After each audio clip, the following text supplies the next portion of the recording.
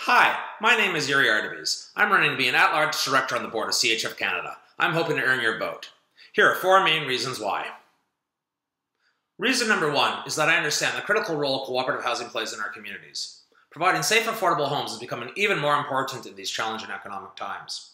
Co-ops not only provide affordable housing to our members, we are also stable neighborhood assets. My second reason is the need to protect our members and our homes.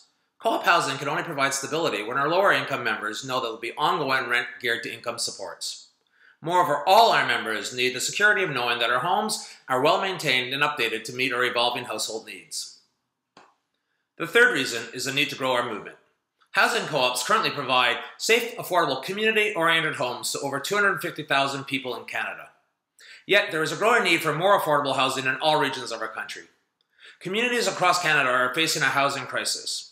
Cooperatives can and should play a key role in meeting this critical need. Our movement needs to embrace growth to ensure many more people have the opportunity to enjoy the security, vibrancy, and community of calling co-op housing home. Reason number 4 is the need to renew our governance. The cooperative housing sector has grown strong over the past 50 years, thanks to the dedication and foresight of our past and present members, directors, and staff.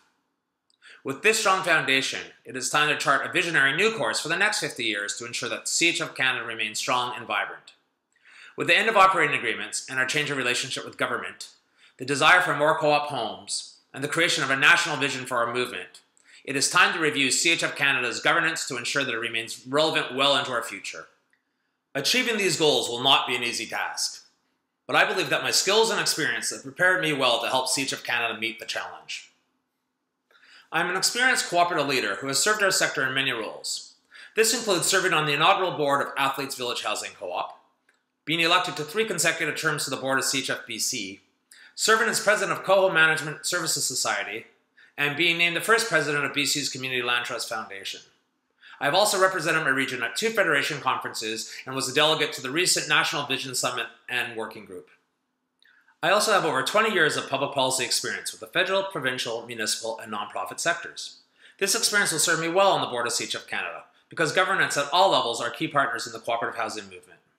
As our relationship evolves from dependency to innovative partnerships, a strong understanding of government and public policy on our board will be crucial.